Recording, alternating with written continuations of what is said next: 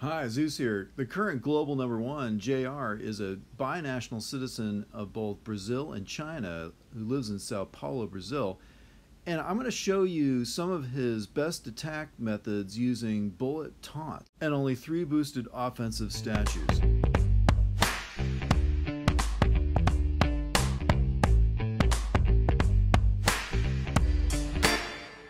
Alright, in this first battle, along with Bullit Taunt, JR is using 2 boats of Scorchers, 2 boats of Mechs, 1 boat of Bombardiers, and 3 boats of Laser Rangers. And he lands far left with just his bullet and 1 boat of Bombardiers, clears a number of defenses on the left, and then lands the bulk of his troops all far right. Now, the idea here is that the laser is going to lock in on Bullit. He throws a shock behind the HQ to shock the grappler and the shock launcher there so that his troops can get closer. And his mechs have now shocked the laser, so it's out of commission, and his laser rangers are attacking through the core to the defenses behind. He's consistently shocking the grappler and the doom cannon behind the core while his mech and laser rangers are attacking and clearing them. And now he's going to BART the last rocket launcher, and this base is beaten. Also, towards the end there, before the bullet died, he did trigger Taunt once to shock the defenses on the left side of the core. Now, there is 1 rocket launcher heavily damaged, which he just finally took out with an artillery, but that rocket launcher, even if it had survived for a long time, couldn't have done any damage to his troops because that mech was there to absorb any damage from it. Meanwhile, the Scorcher in the back cleared the shield gen, and down goes the base.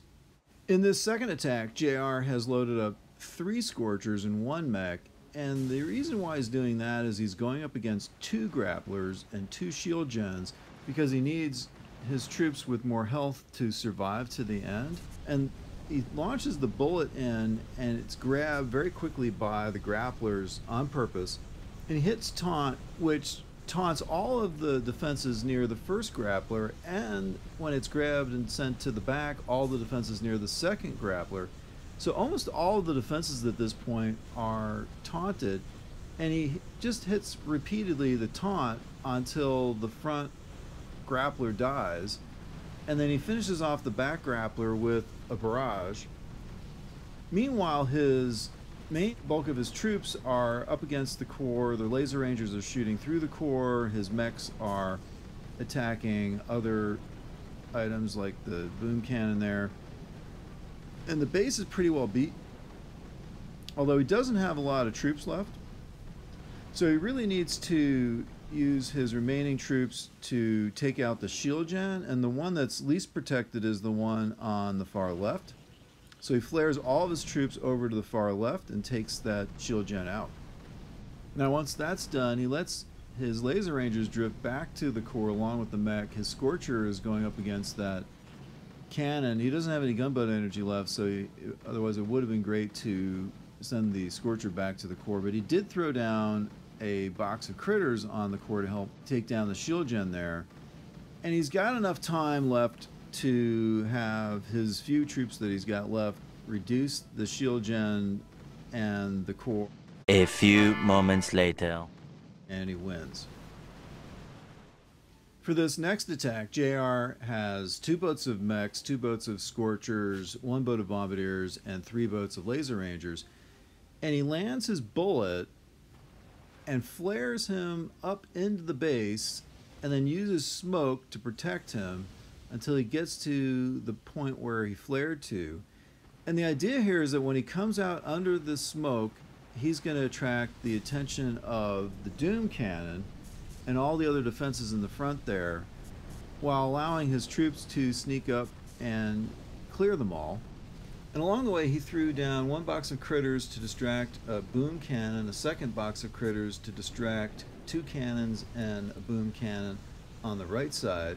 And now his mech had frozen the doom cannon. His laser rangers are shooting through the core at the 2nd doom cannon just behind the core. And the only thing he needs to worry about at this point is the grappler, which is rapidly grabbing all of his troops. But he throws down a shock to freeze it, And meanwhile, his laser rangers shooting through the core pack enough offensive punch to take down the grappler. Now he repositions his laser rangers to the right side so that they're shooting through the core at some of the remaining defenses on the left and clearing those. And he's got enough troops and critters attacking the core now that he can clear the base and win without having to go after the shield gen on the far left. So he just sits and waits patiently, and the base goes down. For this next attack against Kryvarushka, who is a former global #1 from Russia, this base that Kryvarushka has 2 grapplers and a doom cannon in front of the base. The 2 grapplers are in the rear. He uses 2 boats of mechs, 2 boats of scorchers, 2 boats of bombardiers, and 2 boats of lasers, and he divides his troops into 2 equal groups, one far right, one far left, and he sends his bullet up the middle with the intent of having it grabbed by the grapplers and then shocking all of the defenses in the rear. Meanwhile, he is throwing down a shock to suppress the doom cannon until his mechs can get in range of the doom cannon and shock it. Now his bullet has died, and he only took out one of the grapplers in the rear. The other grappler is still going, so he's having to use shock to suppress that grappler. And now that he's run out of gunboat energy, the grappler is grabbing his mechs, but he's barraging it and manages finally to take it down with the 2 laser rangers that are shooting through the core. Now with the 1 shield gen, which is already heavily damaged, and the 3 bombardiers, he's got enough offensive punch to take down the shield gen and beat the core, so he's just going to stay, and there's no defenses that can reach his remaining troops.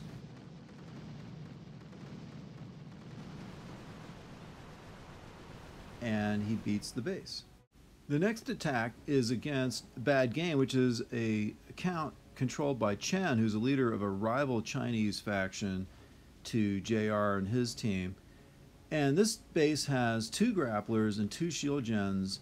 The 2 grapplers are right and left of the core, which is kind of an unusual arrangement, and the shield gens are in the far back left and far back right.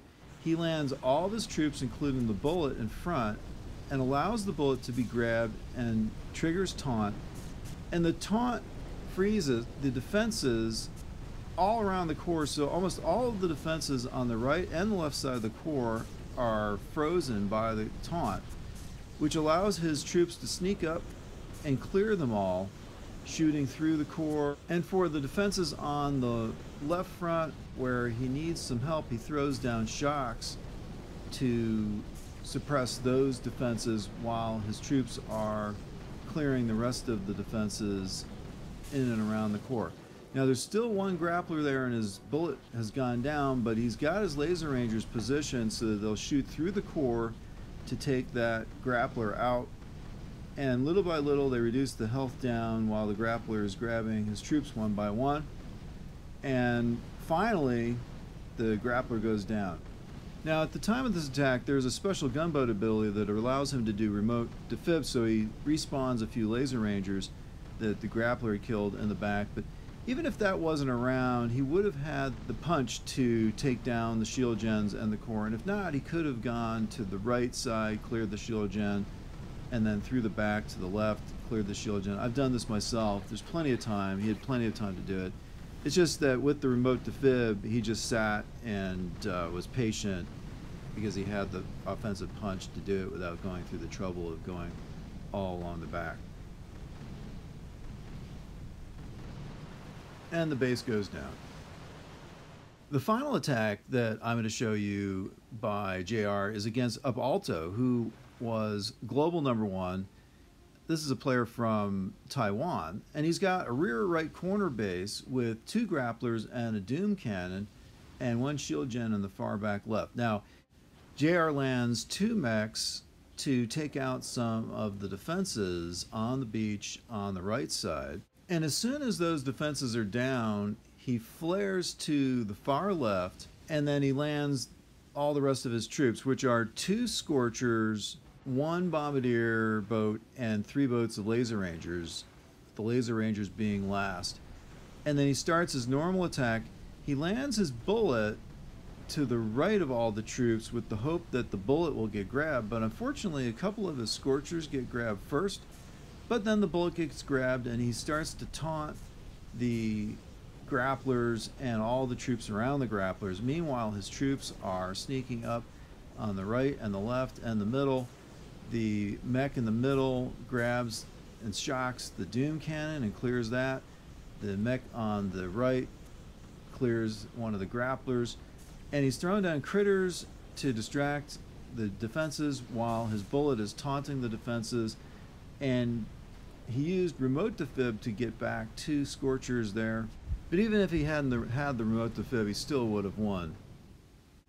Alright, well, I hope you enjoyed the video featuring JR's Bullit Taunt attacks. And if you did, please give this video a like. And if you haven't already, subscribe to our channel. There's over 190 videos on a variety of Boom Beach topics there for you to explore. And thanks as always to Hercules for help with the video editing.